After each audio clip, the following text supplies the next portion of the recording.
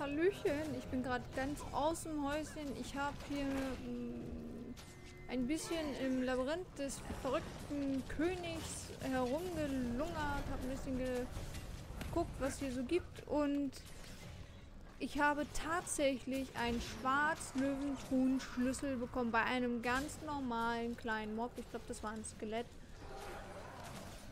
Also, ich dachte, es ist mal ein Video wert, denn ich habe seit Beginn des Release, da gab es die ja tatsächlich noch zu droppen. Da war die Rate auch gar nicht so hoch.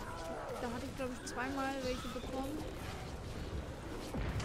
Da war ich noch nicht mal Level 80.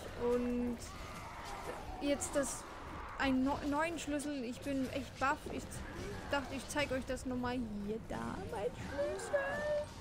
Es lohnt sich sogar mal dann auch die Kisten, mal wieder eine Kiste zu öffnen, weil sonst ganz gratis die zu kriegen. Also sonst gibt es ja den Edelstein-Shop eine Zeit lang. Ich weiß nicht, ob sie es geändert haben. Da wollten sie es aber auf jeden Fall ändern, dass man sie nicht mehr bekommt, indem man immer wieder einen neuen Charakter erstellt und bis Level 10er Story das zu machen.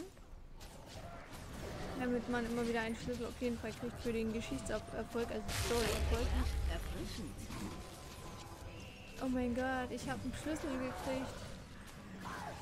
Ich frage mich, ob ich den da gleich dann mal öffnen soll oder als Erinnerung behalten einfach. Ich weiß noch nicht. Auf jeden Fall, Leute, die Hoffnung ist nicht verloren, dass man die auch in Monstern kriegt.